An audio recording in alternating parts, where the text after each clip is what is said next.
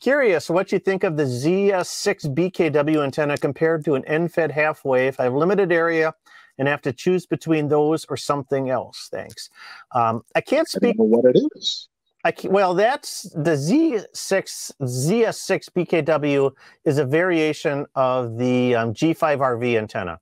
It's a very similar dimensions. It's just tweaked a little bit to have better performance on the lower bands. So I can't speak to that antenna, but I can speak about the G5RV because I use them.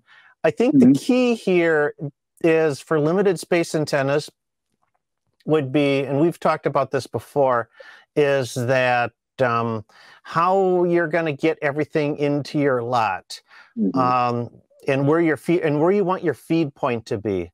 So if you're going to use a wire antenna like the G5 or the ZS, you're going to have the feed point's going to have to be kind of in the center, and you're going to have a support somewhere in the center so that you can bring that ladder section down and then bring that into the house. So if your property is such that you can mount the antenna, over the roof of the house and get it spread out along the property so that you can bring the feed down into the house, well, that would be a really good choice. You do need an external, a wide-ranging tuner with both of those types of antennas. Because in order to be a multi-band and or to use it as a multi-band antenna, you're going to have a wide-ranging tuner.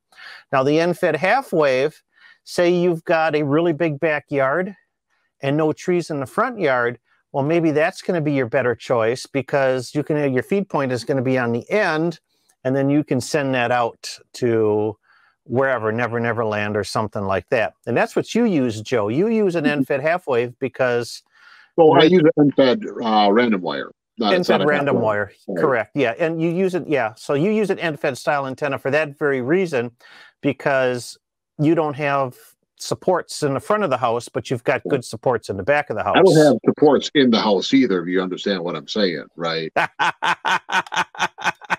don't have any support, but that's just the thing. So a G5RV style antenna, you have to understand is that you're going to have high SWR. That is, it is designed. It does not mean it's not a resonant antenna. It just means the feed point impedance at those specific points in the spectrum are not 50 ohms. Correct.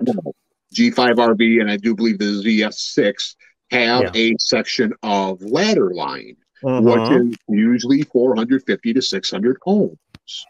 Now, that is a higher impedance.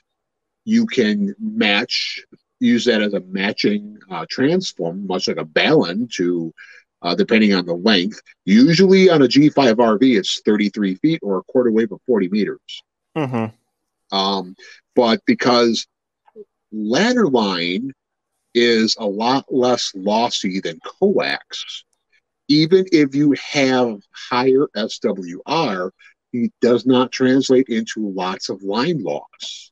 Correct. So it is a more effective antenna at higher SWR than anything you can imagine with coax. The caveat is that ladder line, the feed line, is part of the transmitting system.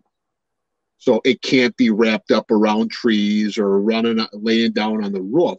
It's got to be hanging in free air with a minimal of a couple feet of distance between any objects. Yep. Okay. It's got to be in free space. Yes. If you can do that, G5RV, G5RV Junior, the ZX61, these will operate very well. The guys who say, oh, the G5RV is junk, don't know what they're doing. They don't know. Yeah, absolutely. Right. It has to be installed correctly. I walked up to one, a guy called and said, oh, this is terrible. In the feed line, the ladder line, it's on his roof. It's like crosses from the roof of his house to his garage. And then it's like in a tree.